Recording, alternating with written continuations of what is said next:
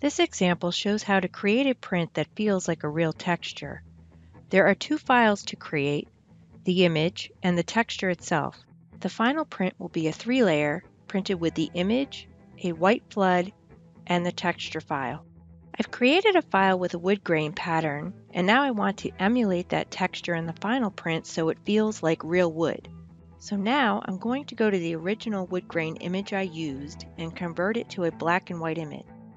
The goal is to create a high contrast file with maximum ink laydown. So go to Image, Adjustments, and Black and White.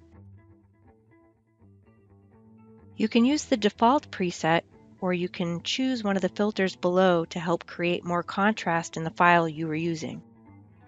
When you are satisfied with the image, click OK. Now go to Image, Adjustment, and Levels. We will use the Levels palette to create even more contrast. The more contrast, the more touchable texture. Black will be the highest point, in other words, what you will feel the most, and white will be the lowest. Once you are done, click OK.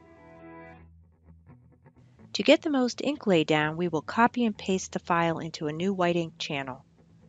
This gives us a file with 100% black and 100% white ink to create the feelable texture. Click on the Channels palette and go to Select All. Now we want to copy the image and create a new spot channel. Click OK. Paste the image into the new white ink channel. Now we have an image that has 100% white ink and 100% black ink for maximum ink laydown.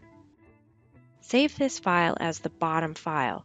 This file will be ripped in a white ink environment and printed first on the substrate. Then print a white flood and then your image on top.